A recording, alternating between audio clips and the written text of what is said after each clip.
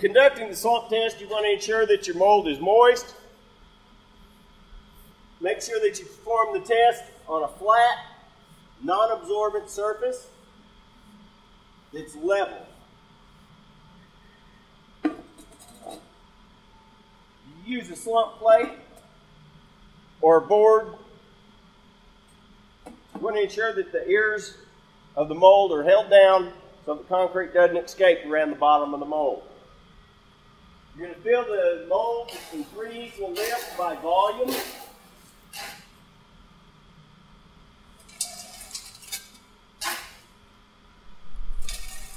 Rotating around the mouth of the cone to ensure even distribution of the concrete.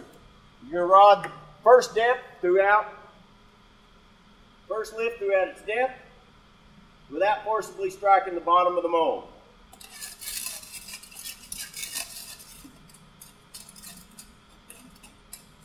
Now if you notice, on this first lift, you'll angle your rod in as you work around the outside to ensure that you get proper penetration into the corners of the mold. Second lift should fill your mold approximately 2/3 by volume. Again, you want to penetrate that lift below by approximately 1 inch.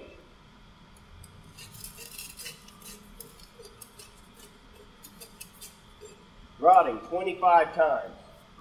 Last lift should completely fill your mold. You don't want an extreme excess of concrete. You want it heaped up over the top a little bit. You don't need an extreme amount of excess though. As you're rodding, if at any time the depth of the concrete falls below the lip, you'll want to add a little more. You're going to penetrate that second lift approximately 1 inch.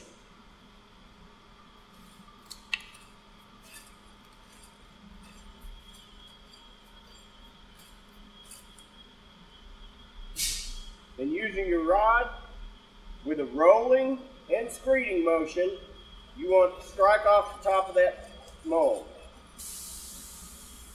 Clean off excess. Clean concrete from around your base. When you get ready to lift your mold, you want to lift it vertically in 5 ± 2 seconds. You want to make sure that you clear the top of the mud by a minimum of 12 inches.